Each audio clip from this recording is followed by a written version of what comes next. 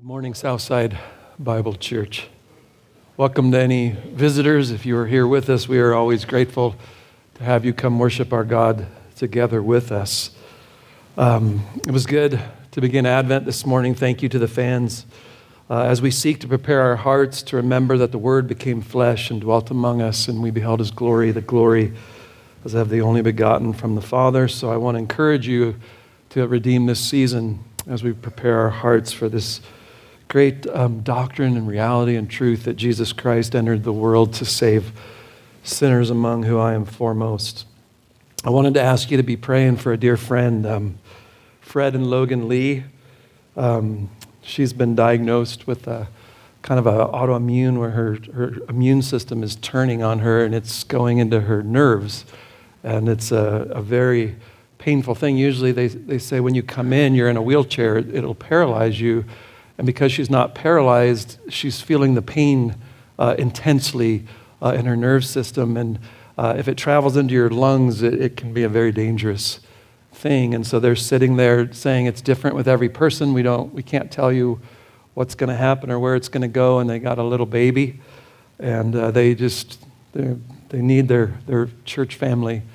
Their families live in different states, and I think her parents were able to come down from Wyoming, but they need our love and help to get them through this time. They say it usually will take 9 months to work through your body. So 9 months at least of this battle. So we'll be praying for them. Let's lift them up together right now. Father, we pray for the Lee family, and we thank you for how dear they've become to our own hearts. Lord, they've loved this body well, and our hearts hurt for them in the middle of this trial. And God, you love to draw near when we're in these kind of trials. You're so present. You're so very present help in the time of trouble. When our foundations are rocked, there is one who is steadfast, a tower, a strong tower, a place of refuge. I pray, Lord, by your Spirit, lead them to that sweet place. Let them feel, even now, they're the safest people on the face of the earth because they're in Christ. They're in your will. They're in your plan and purpose. God, bless them, help them. Let their faith look this morning at the glories and the beauties of Christ and be encouraged and comforted in the midst of all that is going on in their lives right now. God, we thank you for them. Watch over their little son during this time as well. Be with Fred. Give him enabling grace to shepherd his family, and be with Logan. God, strengthen her in this time. We pray that you would even bring a miracle into her life, that the doctors would say it's never cleared out of a body this fast in their history. God, do abundantly more than we could hope or think for that family, we pray. Amen. Amen. This Friday, I want to remind you one more time, is our Christmas concert, and it's going to be a special time of focusing on the Lord's rest and worshiping, and the gospel will be proclaimed, so we encourage you. There's been so much work put in to do this in an honoring way to God, and it has come together in a beautiful way. And so do the work of the evangelists and get out and invite unbelievers to come hear the gospel. And then just as a family, this is our privilege to gather together on a Friday night, to slow down, as Peter talked about, and to just focus on the rest that Christ has brought for us. So encourage the family to come worship with us on Friday night. One thing I forgot to do, I was so excited about John 15:1 and abiding in Jesus Christ that I forgot something. And I love when I forget things because I'm lost in wonder, love, and praise. But I forgot that Logan and Abby were getting married. And I just love praying, as new marrieds, when we have new babies, new marrieds, graduating high school, college. We try to just always bring people up as a congregation to pray for them. And so if you guys don't mind coming up and letting me pray over you. So I wanted to give you a warning, but you might have said no. So I was just glad you were here. That would have been terrible. All right. Well, God bless Logan and Abby. The wedding was so beautiful, and I think those who were there saw just the love that God has put in their hearts for him and for each other, and it was a beautiful time. And let's all join our hearts together with our commitment to help them stay hand in hand, growing in Christ till they die. And just we want to come alongside and be with them and present them to God. So let's pray. Father, thank you so much for Logan and Abby.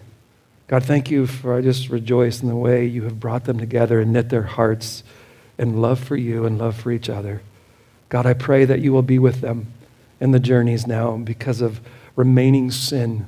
God, dwelling together in one house can have great joys and great difficulties, and I just pray for this abundant grace that is available in you to deepen them in their love, purify them, sanctify them by this marriage. Grow them to be useful. Let their marriage be a conduit of grace. God, don't let them hold it for themselves, but to take this blessed bond and to proclaim Jesus with all they can until they breathe their last. God, thank you for them and their love for this body and the way that they've served it. Bless them, we pray, in the name of Jesus. Amen. Amen. Love you, buddy. Love you, Abby. Happy birthday. Oh, man. Happy birthday. How old are you, Logan? 26. Me too, brother. Why do you laugh? And then Christine and Nathan got married yesterday as well, and I just want to congratulate the O'Hare family on the beauty of that as well. Well, this morning, if you'll turn to John chapter 15, we're blessed to partake of the Lord's table together today. One of my favorite Lord's Day is to just slow down, and I love sitting shoulder to shoulder with the saints, and we have this union and this faith in Jesus Christ, and we just come and we look again at what he has done to purchase our redemption.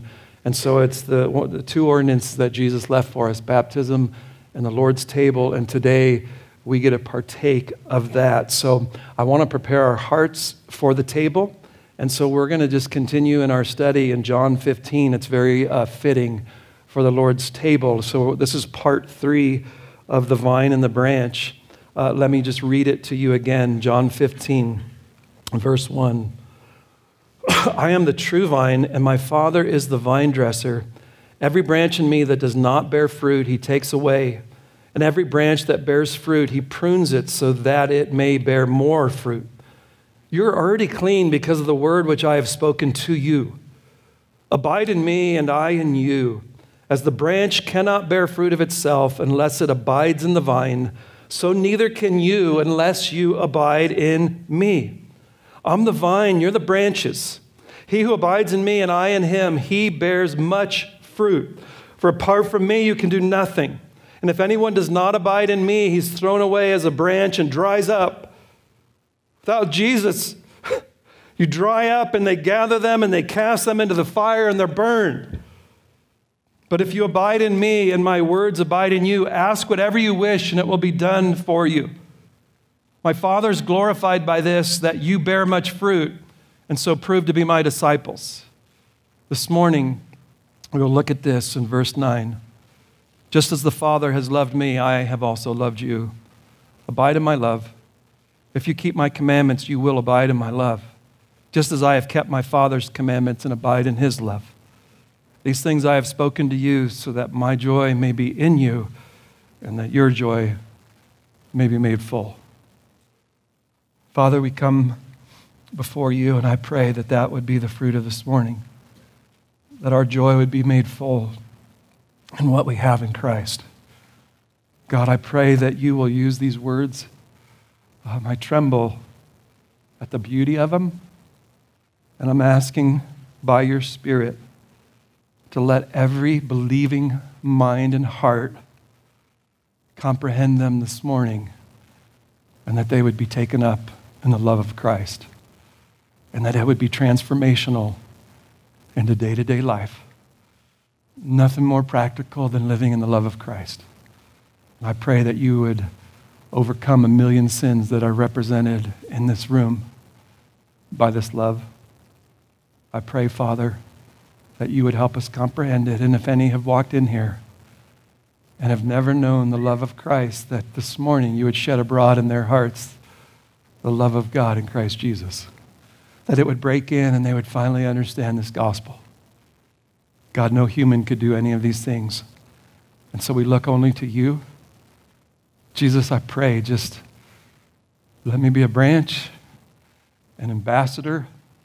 Speak through me by your Spirit and your word right into the hearts of souls, that they would know that the living Christ is speaking to them. Let this be supernatural and let this be worship.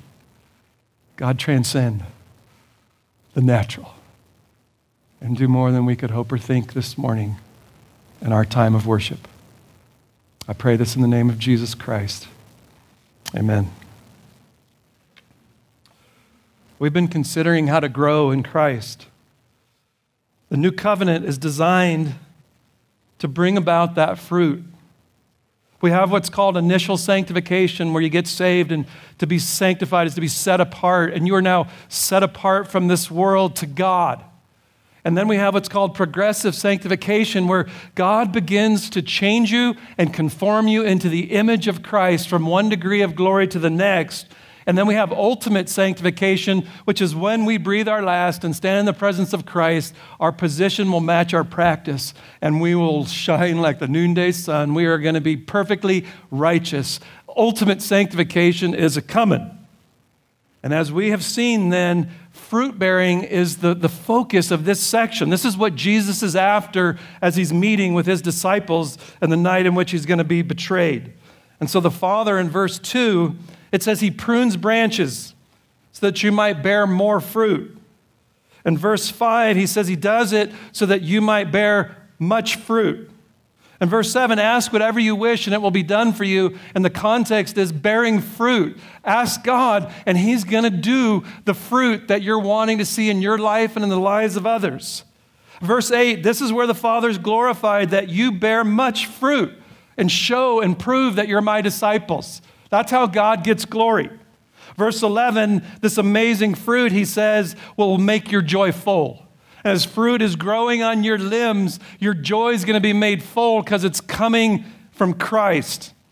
And then in John 15:12, I just want to read that. This is my commandment, that you love one another just as I have loved you. Greater love has no one than this, that one lay down his life for his friends. You're my friends if you do what I command you. No longer do I call you slaves, for the slave does not know what his master is doing. But I have called you friends, for all things that I have heard from my Father, I've made known to you, friends. You did not choose me, but I chose you and appointed you that you would go and bear fruit, and that your fruit would remain. It stays, it abides, so that whatever you ask of the Father in my name, he might give to you fruit bearing. And so this I command you, the most beautiful fruit there is that you love one another. This was the verse at your wedding. It just, boom, I loved it. Sorry, you distracted me when I saw you. So the fruit of love will remain. So the question, how do I bear this fruit? I've been asking this, just begging God, how do I bear this fruit? I hope every one of your hearts are, I want to bear fruit. And the first way we learned is, apart from me, you can do nothing. Fruit bearing begins with people who die to their own fruit bearing. I can produce nothing in me. I can do nothing. And that is where fruit is going to begin. And I've always said this, we'll do anything except nothing. And fruit's going to begin with, I can't make wax fruit, real fruit. I can just make the wax stuff. And then second, the way fruit's going to come is you abide in me. It's a command of Jesus. Our relationship to Christ is the key to it all. We are joined to Christ when we come to faith. And it's like a vine and a branch. And Jesus says, I'm the true vine. I'm the vine that will produce the fruit that Israel couldn't produce. I'm the real one. And the life of Christ will flow into branches called believers. You this morning. And it's going to bear fruit.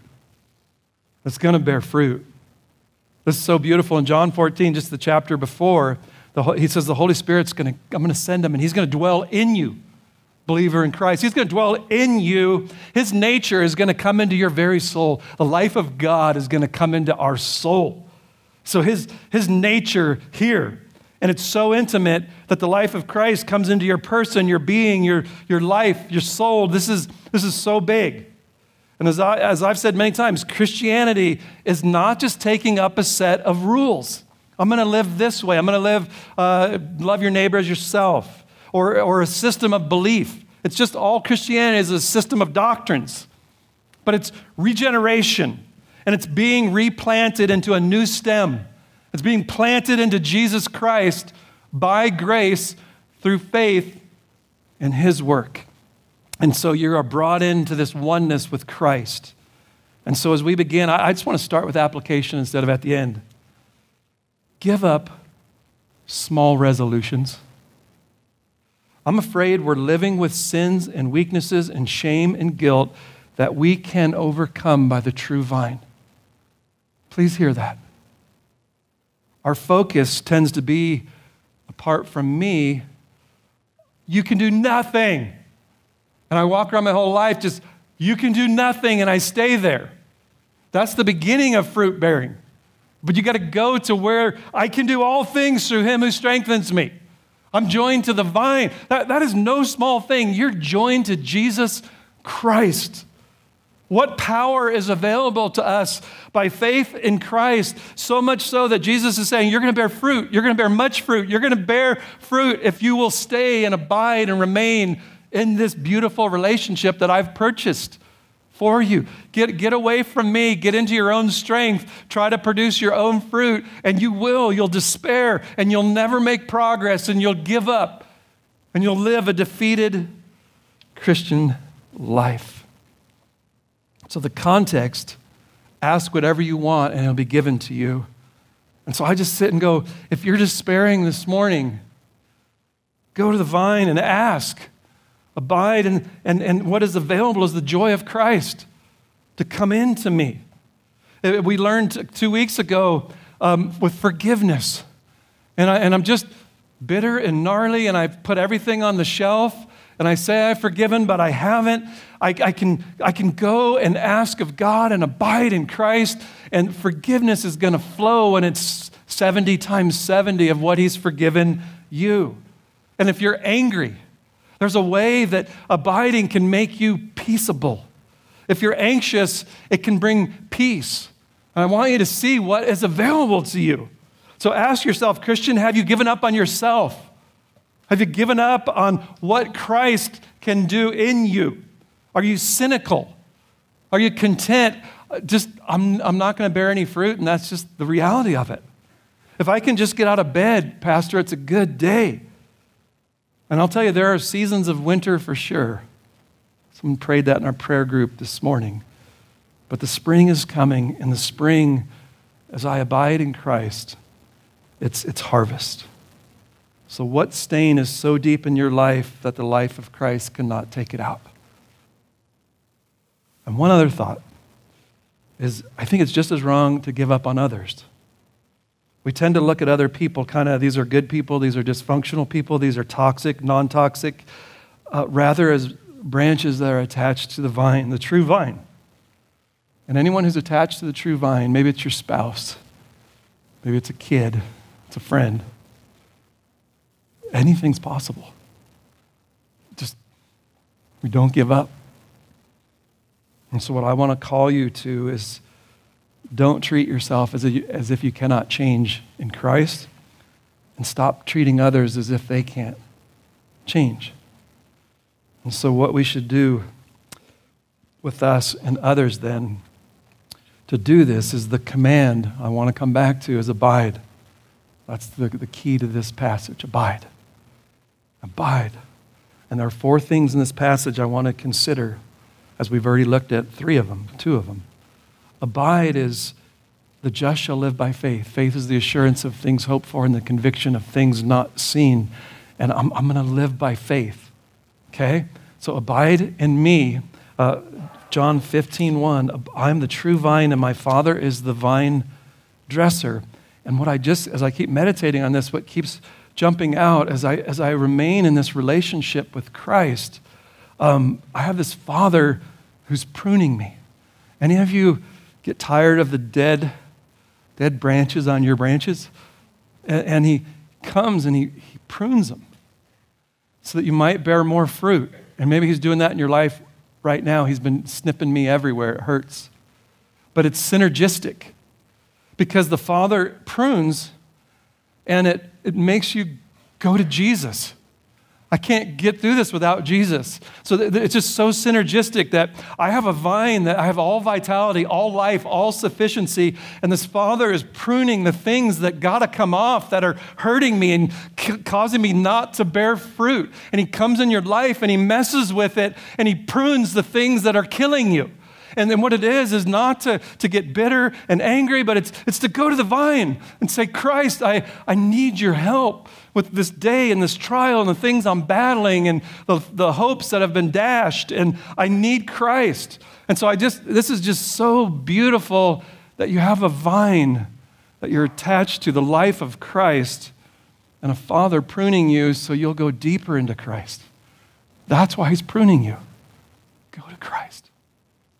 Abide, and let my words abide in you. Believe the word of God. Believe its promises. I always say, I hate to have to tell the church again, believe the promises of God. Let it dwell in you. Let the words of Christ dwell richly in you. Let them come and take over and fill us with the hope of what is revealed in this Bible. Then abide in prayer. Ask whatever you want. This will change your prayer life. As you are just letting Christ fill you and his word fill you, you're going to be praying all the right things. My prayer life, I'm seeing him do things that I'm just amazed at right now. Because you're praying the right things. It's not always just make them better.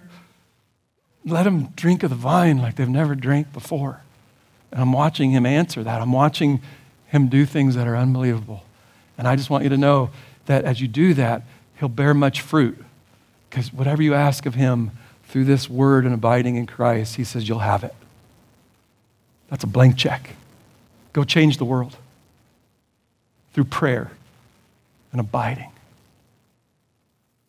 And then abide in my love. And that's what we're going to look at this morning. This is the soil in life that abundant fruit will grow up. Abide in me. Let my words abide in you, abide in prayer, and abide in my love, and you're going to bear much fruit. So let's take it up this morning. Abide in my love. Put on your seatbelts. Verse 9.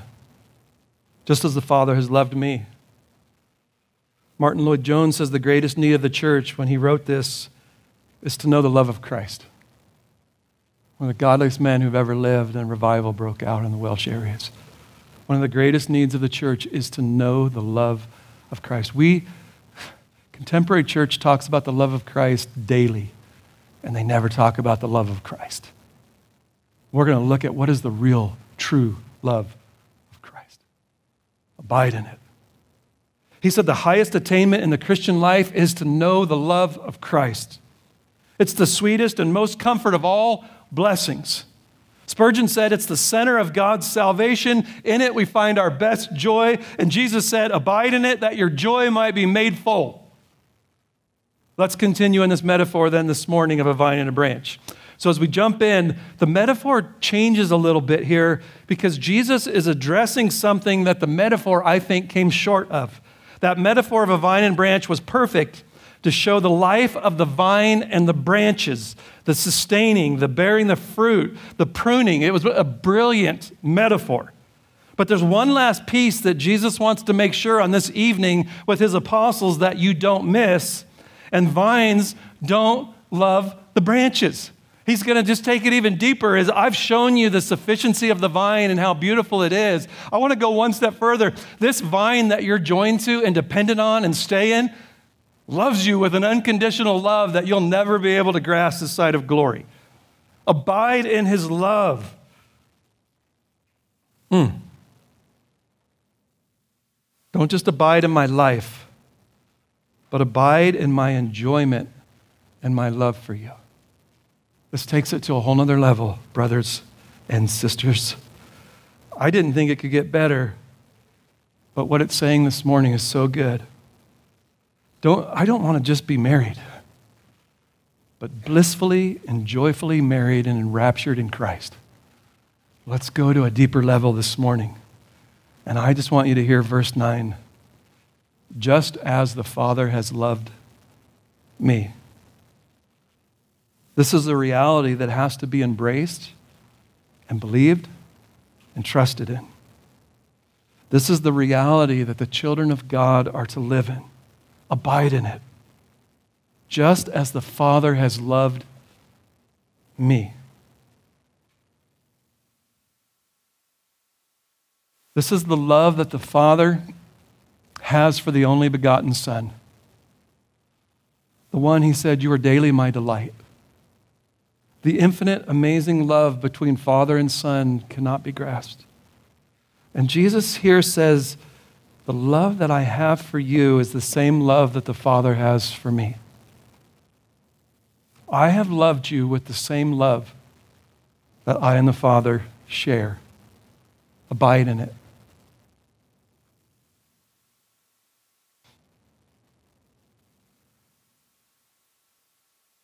There's no other love like this. It is such a unique love between the Father and the Son. Most of us marvel at it and just wish that we could be loved like that. And I want you to hear these two words, just as. Put it on my tombstone, baby. Just as. Put it on your refrigerators, your car mirrors, your shirts. I don't even care if you tattoo it on your chest. Just as. Jesus is inviting every believer to climb into this eternal well of love, just as. And he wants you to bathe in it all day long. He wants you to abide in it. Abide in just as.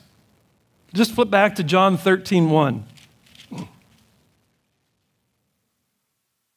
Now we're in the upper room, and this is the first statement in the upper room. Before the feast of the Passover, Jesus, knowing that his hour had come, that he would depart out of this world to the Father, having loved his own who were in the world, he loved them to the end. Turn to John 13:34. A new commandment I give to you, that you love one another, even as I have loved you, that also you love one another. And by this all men will know that you're my disciples, if you have love for one another. And turn over to John 17, one of the greatest prayers that Jesus ever prayed that was recorded for us. Look at verse 22. Jesus prays, he says, Father, the glory which you have given me, I've given to them, and they may be one just as we are one. I and them and you and me, that they may be perfected in unity, so that the world may know that you sent me and loved them, even as you have loved me. Father, I desire that they also, whom you have given me, be with me where I am, so that they may see my glory, which you have given me, for you loved me before the foundation of the world. O righteous Father, although the world has not known you, yet I've known you, and these have known that you sent me. And I have made your name known to them, and will make it known, so that the love with which you loved me may be in them, and I in them. This is so good. As Jesus is saying this, the winepress that he's about to tread is in progress. The cross that he must carry is less than 24 hours away. And he says, oh, how he has loved them. And he has. And the intimacy of his love at the moment of this upper room is rich. And so this love is, just meditating on it this week. It's a love without bounds. Listen to Paul in Ephesians 3. He says, I pray that you might be able to comprehend with all the saints what is the breadth and length and height and depth, and to know the love of Christ, which surpasses knowledge, that you might be filled up with all the fullness of God. It's immeasurable. I pray that you would know this love. It was a love that began in eternity past. Paul said in Ephesians 1, just as he chose us in him before the foundation of the world, that we should be holy and blameless before him in love, he predestined us. It was while you were enemies, God demonstrates his own love to us, and that while we were yet enemies, Christ died for us. It's a love with no bounds. It has no beginning and no end. Do you believe this? Because God's word declares it so. It's an everlasting love. What depths would this love go to for me? Well, it went from what we just talked about this morning, from heaven to earth, an incarnation to a baptism, identifying with sinful humans, to a grave.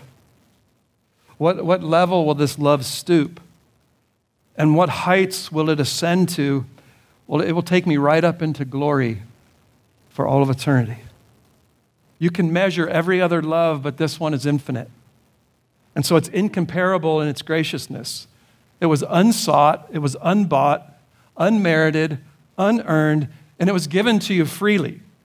It's without measure. It's grace upon grace in John 1:16. It just keeps coming, layers and layers, an ocean of grace upon grace. He withholds nothing.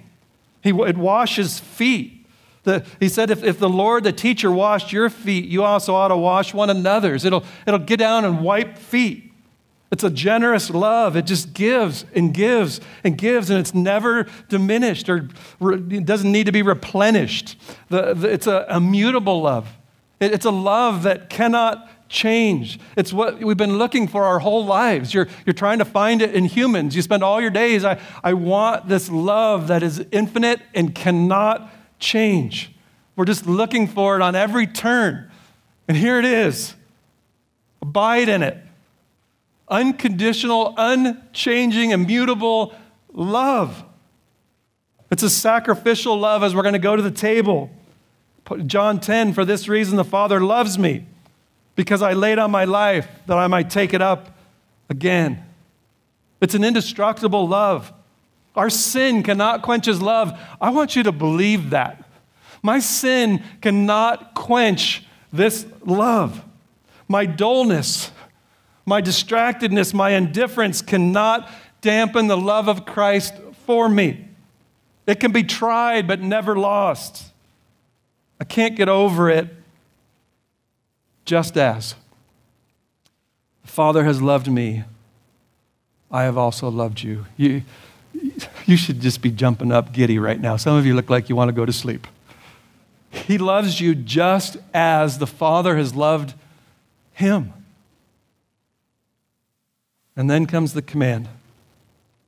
So abide in my love. It's an imperative.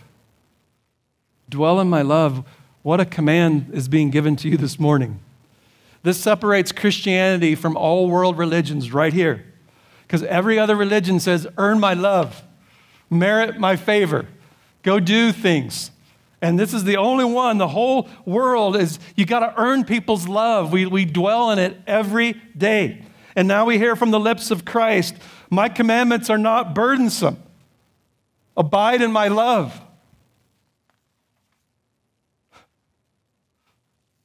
Child of God, abide. Live into the blessed consciousness of this love by faith in his word. Live into it. Abide in it. Don't leave it. Don't say, yeah. Stay in it daily. Turn it over and look at it from every angle of scriptures. You've been given the Holy Spirit to help you know this love. Reflect on it. The reality, the glorious reality of this truth. The love of Christ for me. This is ground zero of the Christian life. Try to live the Christian life without this and you're failing, I'll guarantee it. I spent 10 years trying to do that. It stinks. Okay? The love of Christ. It's the foundation stone. Dwell in the preciousness of it. Newton, I was reading, he's your shepherd. This Christ wants to shepherd you. He's your husband. He's a prophet. He speaks to you. He's a priest. He died to cleanse you. He's a king to rule you. And he's your friend. No greater love than this. He's your friend. And I've tested this friendship. He should not be my friend. I've blown it. It's just like, what a friend we have in Jesus. I love that title. Newton said that was his favorite one of Christ, that he's your friend. He sticks closer than a brother. Live into it, my friends. John calls himself in this gospel the disciple whom Jesus loved. I just want to walk around and say, I'm the disciple who Jesus loved. I want to get this so deep that that's what comes out of me. I'm the one that Jesus loves. Live into the glory and the confidence of this love. Abiding in him, not just a vine, but the one who loves you with the love that the Father has for him and he has for the Father. Abide. All is removed that made him not be able to draw near in love to you. How can I know he loves me? Because my sin was dealt with on the cross. All of it. And the righteousness that he wants to dwell in his presence, he's given to me in his own Son. Now he can love me fully. And because I'm in Christ, he can love me just as the Father loves the Son. It just pulls everything away from everything we've ever known. He can love me because I'm in Christ. I'm clothed in perfection. My sin has been removed as far as we heard the east is from the west. Guys, now you can abide in his love, where before you were under his wrath. Abide in this love, because justification, it's the only way to get fruit, is to live into this blessed truth that you are forgiven and justified before God and declared righteous. He does not love you, hear this, because of the depth of your sanctification. Do you believe that? The only way he can love you is because you're in Christ. And as we learned, it's infinite. It can't change. It doesn't grow. It doesn't diminish. He loves you. He loves you because he has chosen to love you in Christ. Tim Keller said the Christian life is a relationship with God that produces greater obedience, not a life of obedience that produces a greater relationship with God. So it's not me doing all these things to get closer. I'm already in the vine because of what Jesus has done.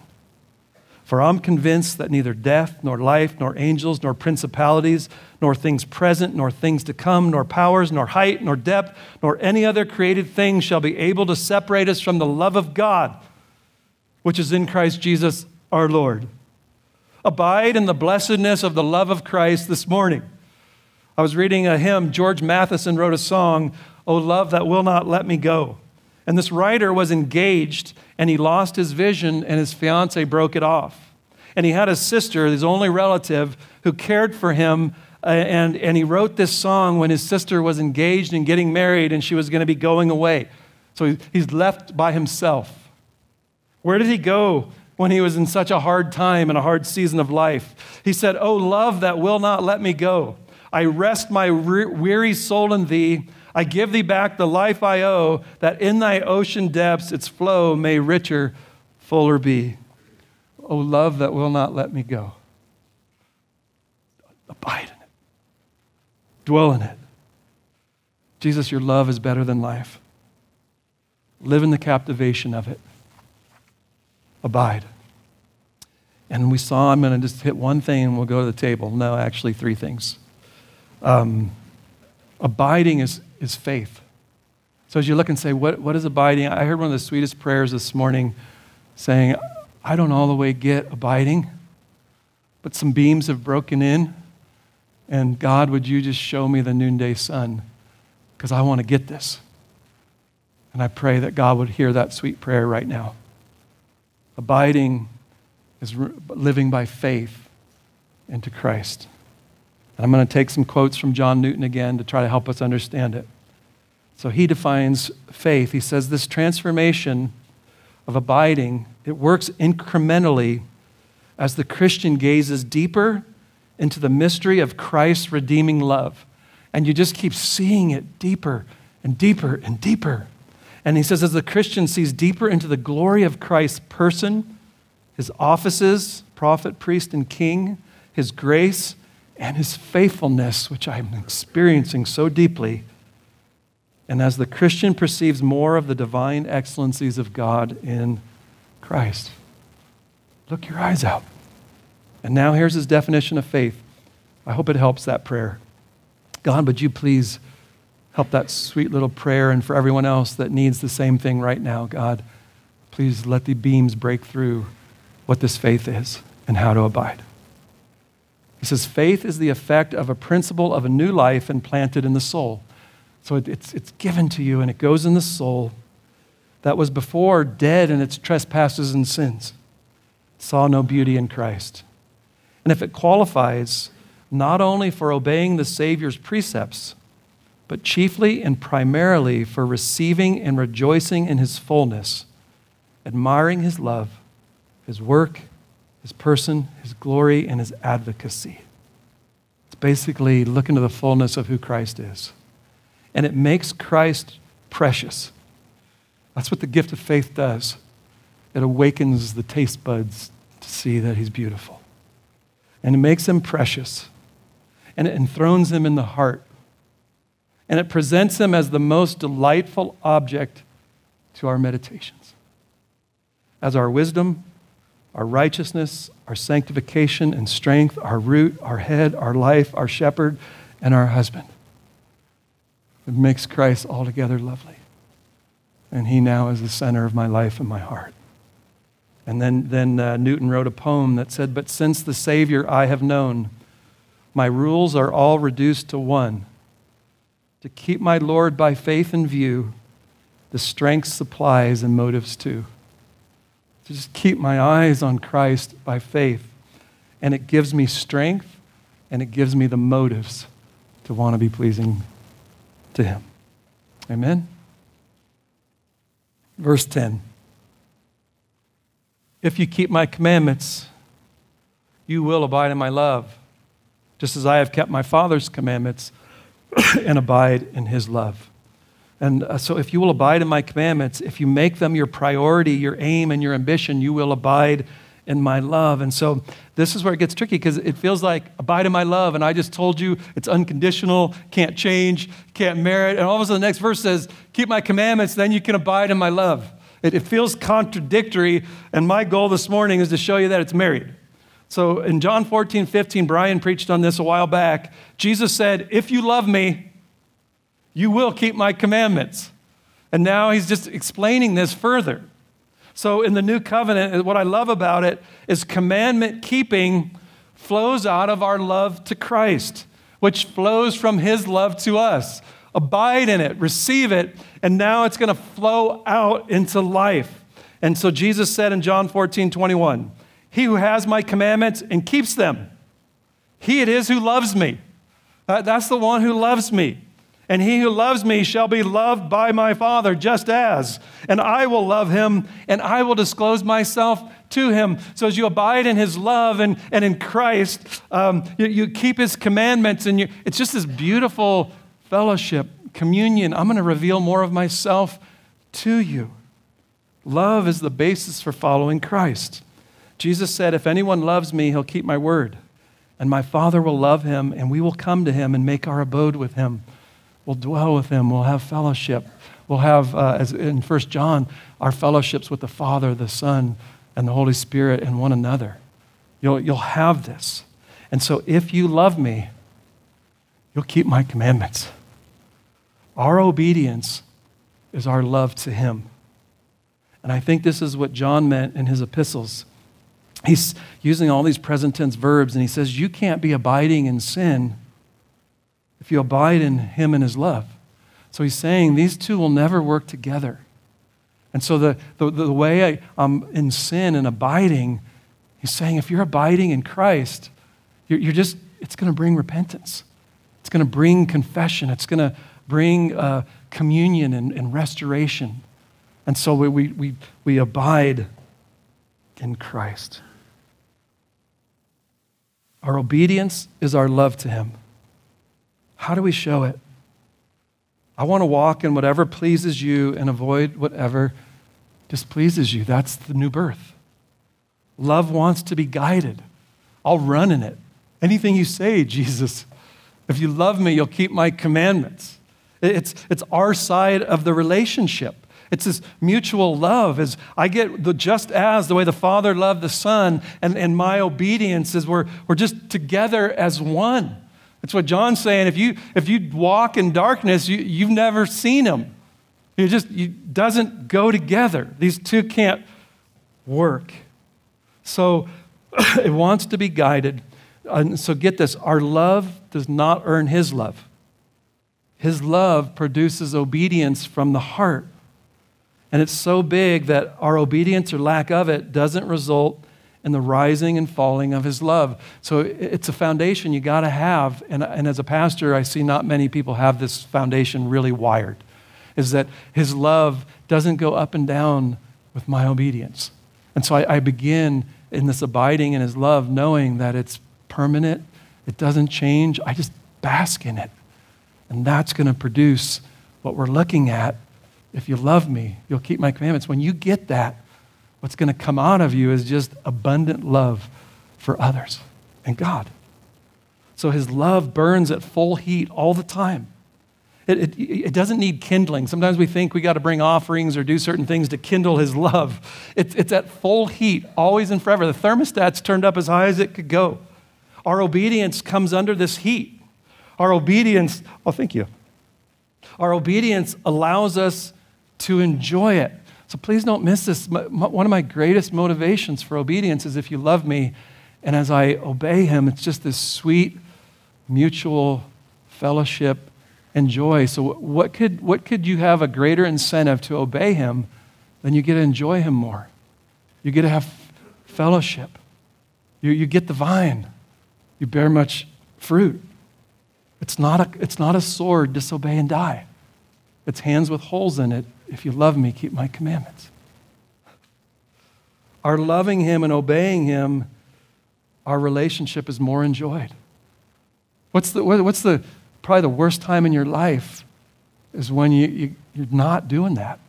You got one foot in the world and one foot out.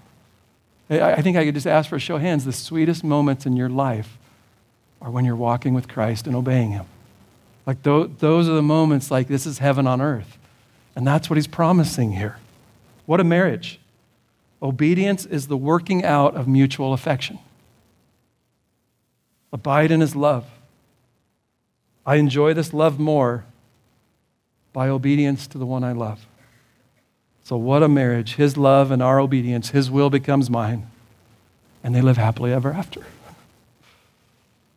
Isn't this the love relationship with the Father and the Son? So I just want to jump to that. Jesus said, I always do the things that are pleasing to the Father. His will was to do the will of him who sent me. My bread is to do that. I love the Father. I do his will.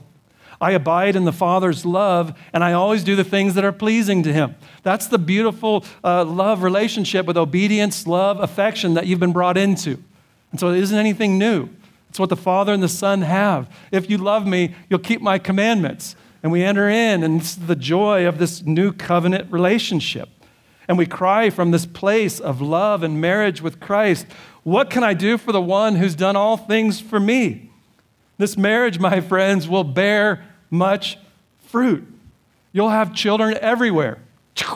Fruit. You'll look like the Francos. You just, boom, 13, 15 kids. Fruit is just going to abound on your limbs if you get this. Man, I could go on all these forever, but we got to go to the communion table. So I'm going to close up with verse 11. These things I have spoken to you, and I think that's, it could be the whole book, but I think it's John 15, 1 through 10, all the things we've been looking at. I've been speaking to you about abiding. And so these things I've been speaking so that my joy may be in you. So the intention is, I want my joy, the joy of Christ, to be in you. And this is what brings Jesus joy. When we surrender to do his Father's will. When we abide and we show this mutual affection. If you love me, you keep my commandments. This is his joy. John said, I have no greater joy than when my children walk in the faith.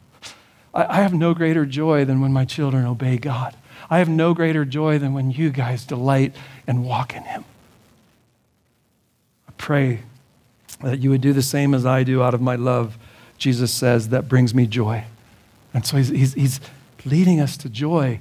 And what I want you to get as we close, I mean it this time, the most miserable place to be, and I need you to listen to this, is being half in and half out in the kingdom of God. And I call that American Christianity, which I call false Christianity, fake.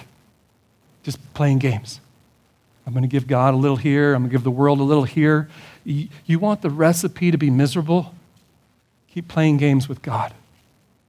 Don't enter into this beautiful, sweet place of abiding. And if you love me, keeping my commandments and all that's going to come from that. Keep playing. Play around with it. And it's the recipe for no joy. I counsel it and I watch it in my own heart every day. You don't want joy? Play around with Jesus. Drink up this world and then try to just give him your leftovers on Sunday. You're miserable. You're not enjoying what I just painted. One foot in the world and one foot in the kingdom, you will not find the fullness of joy. I'm a minister for your joy. You're not joyful. It's not working, is it? You'll not find it. You're the saddest people, and that's why I'm the most despairing and no joy in that place. But I want you to hear Jesus this morning. This is not to make you miserable, guys. I used to tell my kids, they hated it. Guys, I'm just trying to make you as happy as a soul can be 1,000,000 years from now. And they'd just be like, it didn't seem to do what it did for me. And I just want to tell them, since none of them are sitting here, except my boy Noah, it was wrong. It was partially wrong. I want to make you as happy as you can possibly be right now. So I want you to be happy 1,000,000 years from now. That's why I preach Jesus. But I want you to be as happy as a soul can be this morning because of what you've been brought into and what we have in Jesus Christ. And keep kicking and going away from it, and you will never have this joy. It grieves me. It grieves my own heart when I do it. Go away from what God's offering here. Jesus says, I give you my joy, and your joy will be made full. The joy of Christ will be springing up in your hearts, not bound by circumstances, but locked into this amazing place that we've been brought into. Abide in my love.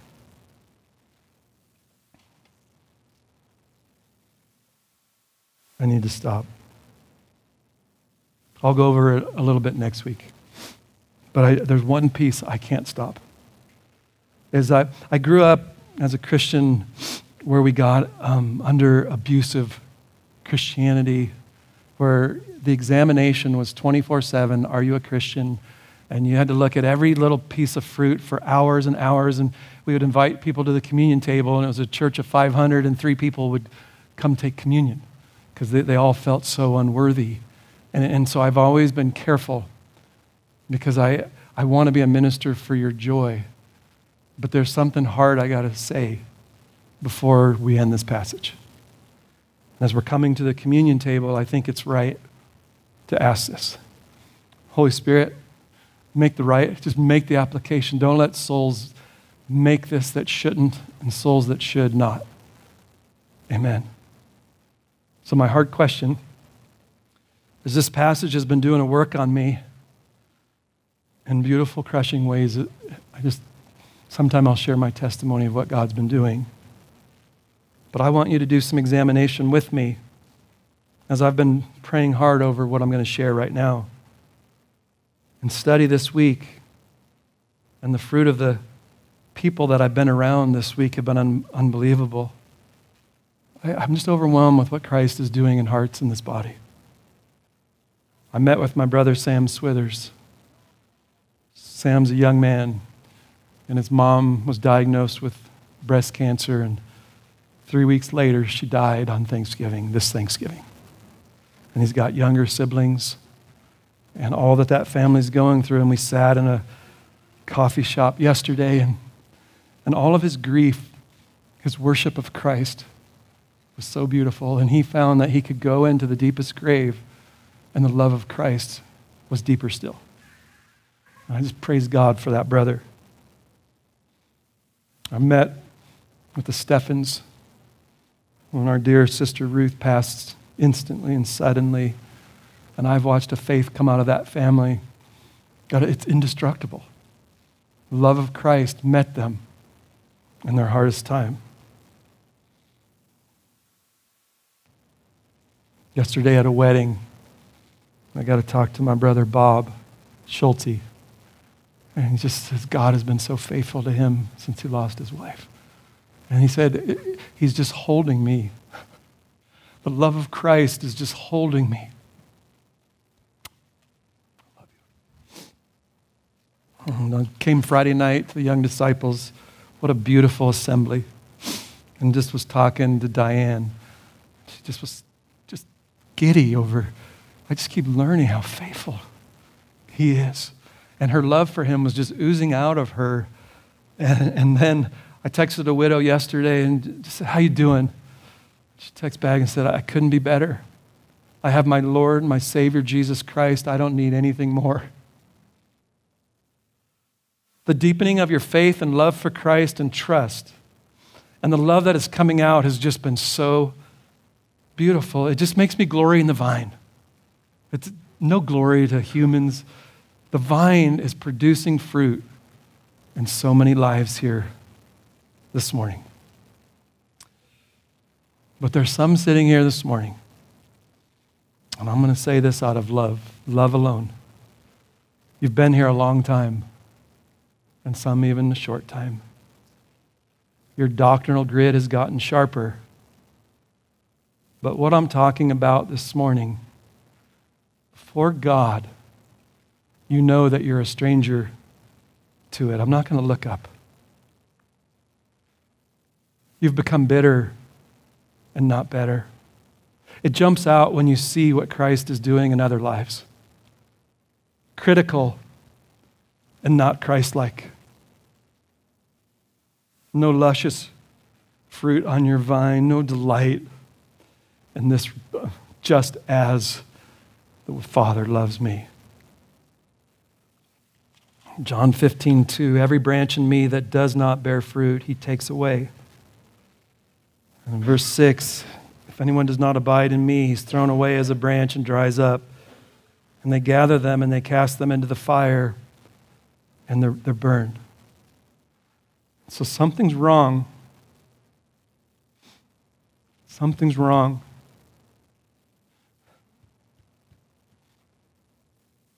Have you been to Jesus for his cleansing power? Are you washed in the blood of the Lamb? Are your garments spotless? Are you white as snow? Are you washed in the blood of the Lamb? Is his vital life flowing through your branches? Do you abide in his love? Are you producing fruit or fungus? This day, God has given you another opportunity to repent and believe in the Lord Jesus Christ. To come to him. All the way to him that you might have life. And his life might flow through your life. I offer Jesus to you this morning freely. There was a fountain filled with blood, and sinners plunged beneath that flood lose all their guilty stains. Redeeming love has been my theme, and it shall be till I die. We're going to come to the table. We're going to pass the cup, and we're going to eat the bread. And what this is we're going to have fellowship with Christ and with one another. There's an organic relationship that we have with Christ through his death. And we're abiding in his love this morning as we look at the greatest manifestation of love. And maybe what you need to do this morning is cry out to him during this meal, I want you in a relationship. I'd rather die than not have this. Believe his love at this remembrance and call upon him for salvation. Maybe this morning as you take the bread and the cup, you've just been stagnant. You've lost your first love. But you're a believer in Jesus Christ. Let it awaken love. Let it awaken taste buds again for the beautiful Christ. If you've been abiding, let this fill you up and make your joy full as you remember what Jesus Christ has done for you. This table is why you can abide in him. It's why you can abide in his love. It's why you can abide in his word and prayer. And so shall we remember together in the presence of Christ, my friend who laid down his life for me and is now a friend who sticks closer than a brother. Let's pray. What wondrous love is this? I need the Holy Spirit. God, be a floodlight, Holy Spirit. How do we ever get our arms around just as? How can we ever believe that we sit in that kind of love this morning? Only by your word and the Holy Spirit. For your word is true. And it's just so manifested from Genesis to Revelation. God, we've been brought to believe in your love. We're the beloved disciple of Jesus Christ. God, I thank you for such a gospel, and I thank you for what this love could do to set us free from a million sins, from some of the despairs and the things that we're sitting. Oh God, let us abide in a vine that loves us with an infinite love, and draw from that, and draw from the full sufficiency of Jesus Christ. And let that bear much fruit for your name's sake. God, thank you for the table. Come meet us now as we examine and take this time together to prepare our hearts. Amen.